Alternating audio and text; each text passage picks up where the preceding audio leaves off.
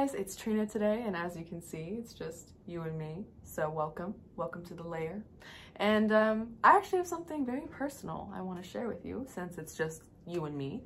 It's actually a song I made, a worship song, very spirit-led, very unorthodox, you may say, but I'm gonna play it for you and get your opinion.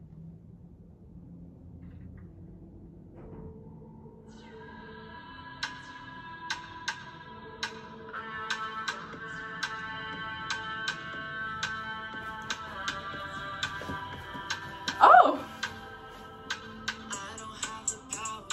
Power is within. Soak up in your presence. Every day's a daily win. Could care less about worries. I gave it all to him. Guided by the spirit. He's so pleased. I feel his grip.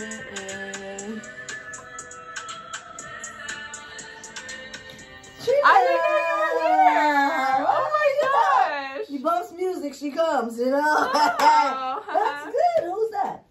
Oh, it's me. Not really, who's that? It's me. Really? Yes. That's so good. Oh, thank you. Oh my gosh, and everything. Is that the song you wanted me to hear? Yes, actually. I thought I'd show it to them first. Just get some preview. Oh, hey, y'all special, I guess.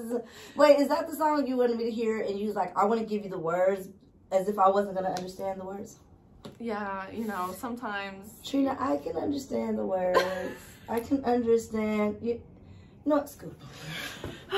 Hey y'all, it's me, your girl, Pastor Matu, and I'm with Trina and her fabulous worship song that we love. And you know what? Let's ask her about this song. And what caused you to write this song, Trina? So one day I was worshiping, and you know, I was just singing the, you know, the basic schmasics, which are good. They're the foundation. And you know, but I was like, God, I want to party with you. Like, I feel like I'm always in my feelings, but I just want to celebrate with you. I just want to ravish and glean in the fact that you are God and I can trust in you. And I want to dance. I want to dance to you. I want to be, you know what I'm saying? In your worship. Yes. Okay. Yes. This is JB. Baby. I think it's time for us to have a talk. Yeah. Because clearly our girl here is literally working out and walking out our word for today, which is worship. Yeah. Then we want to talk about it because a lot of people get worship confused with praise or praise confused with worship. And they go together interchangeable on a lot of levels. But worship is adoration to God. And she wrote this really cool song adoring God from the way that she wanted. She wanted to do something that she wanted to ravishingly. She wanted to but you know what? She authentically wanted to adore God from the perspective that she saw it in this time of writing and sharing. And we appreciate your vulnerability. So let's take a minute. JB, because I know he and I have been talking about worship in general. And so share a couple scriptures that you kind of saw around that, and let's have a little talk about some thoughts. Yeah, so Psalms 28:7 says, "The Lord is my strength and shield. I trust him with all my heart. He helps me and my heart is filled with joy. I burst out in songs of thanksgiving." Oh, okay. Okay. I don't get what does that have to do with worship. Like, how do you see that having something to do with worship? I think, you know, at the end it says, I burst out in songs. It's like something within you so like indwelt by God's love, and that you just have to burst out and just like, like I love you. Yeah. Adoration. Okay. And that's what you ravishing. That's what it just rose up. And, yeah. Okay. Let's get another scripture to look at. Okay. John 4:23 says, "But the time is coming, indeed, it's here now, when true worshipers will worship the Father in spirit and in truth. The Father is looking for those who will worship him this way." Nice. Wow. So I think that's kind of cool, Trina, because I think it doesn't matter like what musical style that you pick, even though I hear musicians say there's certain keys music is worship, right? You guys were talking about that, like what keys are there? Keys. I can invite the G, B, C, okay, so a lot of people go, okay, now I'm worshiping because it's a particular song, but really it's about being in spirit and truth. It's about, you know, understanding who God is and what God is doing and how he's worthy to be worshipped, you know. Yeah. I have a passage that I love when I think about worship, and it comes out of Revelations, and it talks about how the angels are like constantly around the throne saying, holy, holy, holy, right? And it's like God has this worship entourage because he's so worthy to consistently have a being saying so. Wow. And that even if we don't, like, there's already a heavenly host that are assigned, you know, and understand that adoring him is good. Yeah. It is part of our expression, and he deserves it. Yeah. Even the rocks will cry out. And the rocks will cry out. So I think sometimes with praise and worship, those words are synonymous. And I think praise has a lot to do with bursting forth with joy of understanding that God has done something. Yeah. Oftentimes, like, I will praise you because of this, and I will do this, and I will praise you. But worship is more of like, I'm understanding more of who you are. Yeah, like there's more of a layer. I think about Shrek, like the layers. I got another layer of understanding of your love, of your loving kindness, and that causes me to just be in awe. Yeah. Just like, yeah. oh, and maybe that's why they picked certain keys, because those keys, they do something. Yeah, those keys invoke, you know, an awe of sorts. Yeah. We're not music. Well, I'm not. I don't play our instrument at all, so I don't claim musician, but I do claim worshiper. And those who worship must worship in spirit and truth. And in truth. And the truth is, God is worthy to be praised. Amen. So, JB, you and I were talking, and you were just saying there's some other aspects to worship, because it's not just music. Yeah. And so can you, like, talk to us a little bit about that? Yeah. So worship involves surrender of our lives to God. So it's not just praise, but it's also the way you live your life. It's how you read the word. It's how you meditate on him. It's everything that involves your relationship between him is that worship aspect of it. Yeah, I think, and you know what, Trina, I think about sometimes when we have praise and worship together on Sunday morning at the Source, you know, there are times where you'll say, hey, this is the opportunity to lift your hands to God.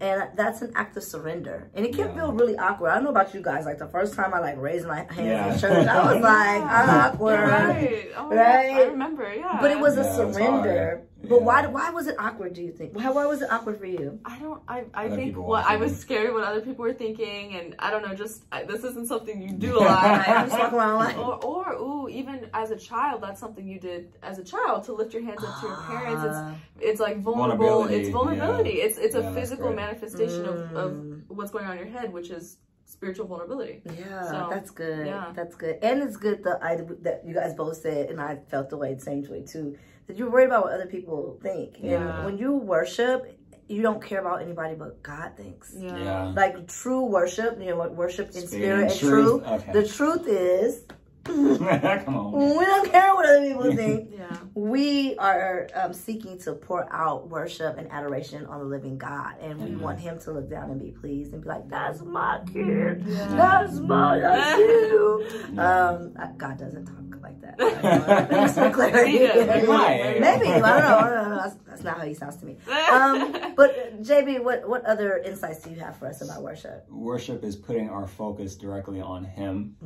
And I think in life, sometimes we look to other different places, but when you're in worship, you're just totally just focused on God and how big he is and how much he can do in your life and those around you. So, and what he already has done, just to bless you. Yeah, he's done enough. Yeah. And the interesting thing about it is, we talking about worship in regards to God, but you know, you talk about worshiping him, and the reality is sometimes we don't realize we're worshiping other things and other people. Yeah. Right? Like we'll literally put other things and other people ahead of God. So worship is something that can be done. You can adore and anybody, you can send adoration to anybody, but in our context, it's the idea that he is above all. Yeah. That he's above, you know, anybody else's entourage. There's some other very famous people who, you know, we shout and spend our money and do all those things for, but none of them have an angel entourage that's saying holy, holy, holy, holy.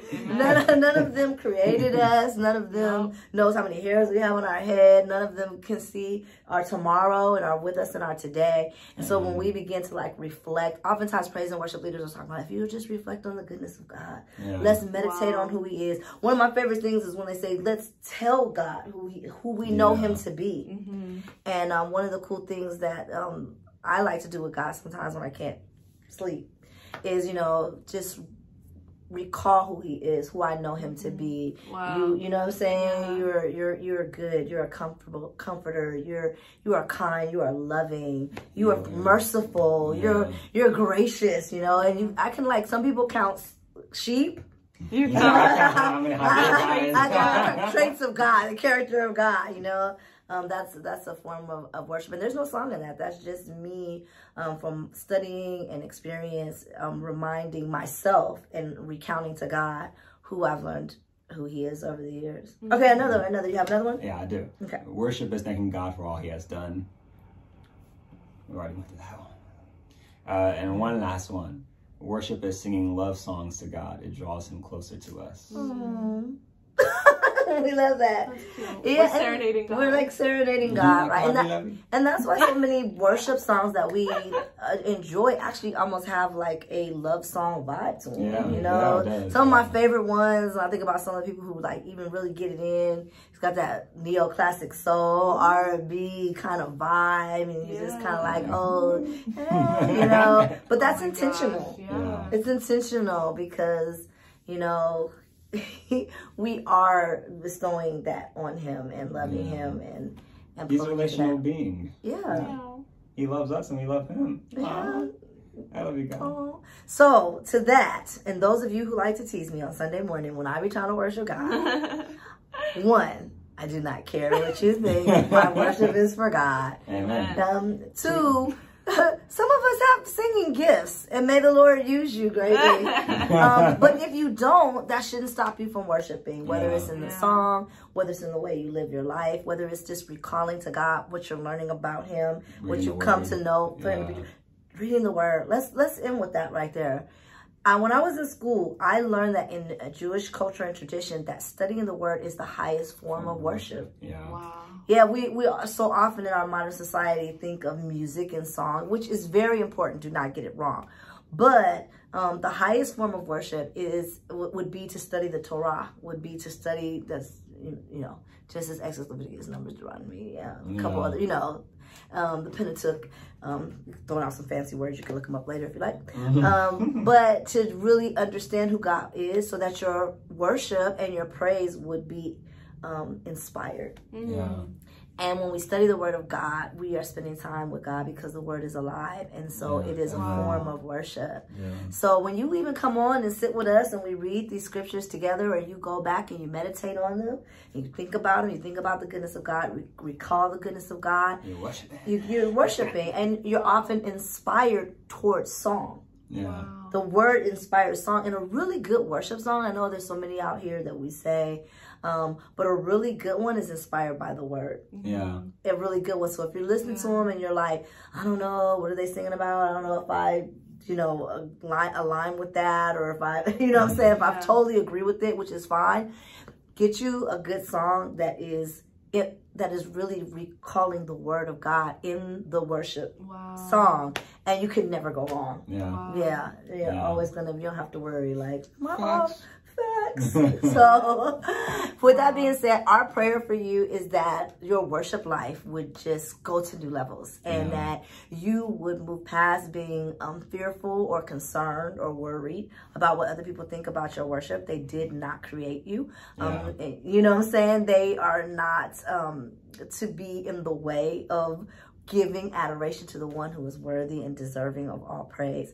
And so we're praying that you could break past those barriers, even those awkward moments of raising your hand or crying out to God, Yeah. or being vulnerable in his presence. Yeah. And if you start at home with that, that's great. Some people, the best place to start is, you know, in your own room at home with no one watching. But as you continue to worship and to grow in that relationship, you'll find yourself quite bold. Yeah. Yeah. That your worship will become public and it will become a fragrance before the Lord, as long as you're worshiping in spirit and in truth. Yeah. So with that being said, Trina, since you were inspired to write a unorthodox SAT word worship song, can you be inspired to pray a prayer over our lives? Of course. Yeah. Lord, thank you for this time. Thank you for even allowing us to worship you, Lord. That in itself is a privilege, because if we are not worshiping you, we are worshiping something else. So God, I just ask that you help us fix our eyes on you. Let our worship be a sweet aroma to your nose. And God, just that you would be with us, and that every single thing we do, every single action would be worship to you. Not just our singing, but us reading, spending time with people, everything we do from day to day. In Jesus' name we pray. Amen. Amen. Amen. And if you want to work out your worship in front of other people, we do that every first and third Sunday at the Source in the living room at 9:30 a.m. You can see this gal, Trina, who actually leads praise and worship.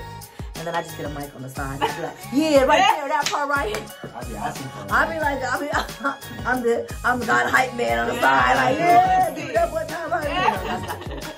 And then you also get to see JB and me, your girl, Pastor Matsu. We can't wait to have you come through. Until then, we're praying for you. See you soon. Bye.